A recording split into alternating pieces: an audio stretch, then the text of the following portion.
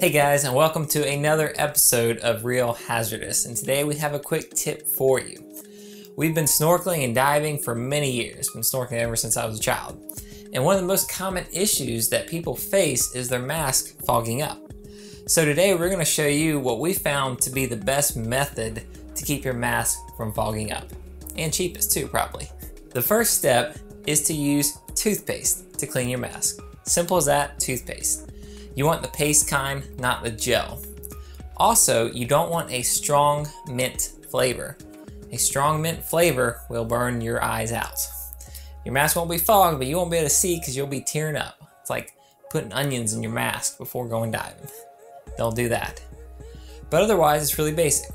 Take a little bit of toothpaste, rub it in your mask. I do the inside and the out, and then wash it out, and there you go. First step complete.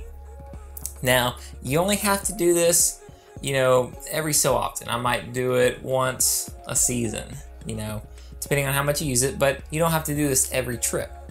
So you clean it out once, maybe before your big vacation for lobster, scallops, whatever it might be.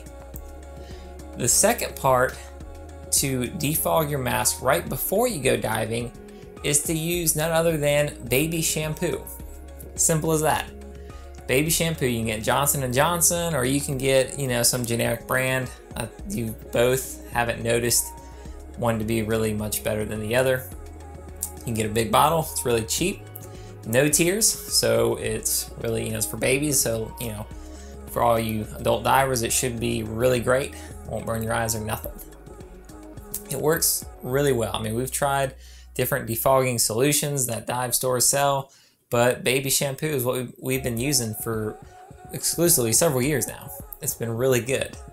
Just before your trip, put a little water in your mask, dunk it, rinse it, put a couple drops of baby shampoo, wipe it around the inside and out, and then wash it out again in the ocean or wherever you're diving at, and put it on, and you're good to go. It works really great. Again, it's really cheap. It's just a good, easy solution. Get a big bottle, the whole family can use it. Hope this tip helps you guys out. I know lobster and scallop season is pretty much upon us. And for anyone who just has kids, kids are swimming in the pool, it's a really safe, good solution. When you're done, you can use the shampoo and toothpaste at home. So thanks for watching. Hope you guys enjoyed the video.